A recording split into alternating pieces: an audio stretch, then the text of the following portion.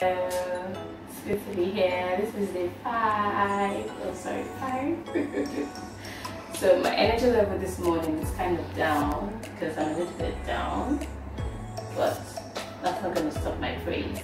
Okay, so today I'm thankful for the ability to dream and have goals and be able to pursue after them. I'm saying that because in a country like Nigeria or any place where it's a little bit difficult to pursue after the things you want, it's very easy to get discouraged. It's very easy to let the issues of life dampen, whatever it is that you're pursuing after.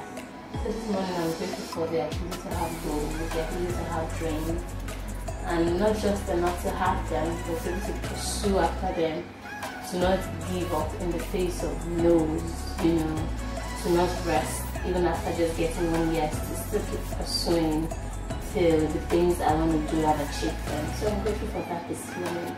See you guys tomorrow for day 6 and day 7 coming up. Bye guys, cheers.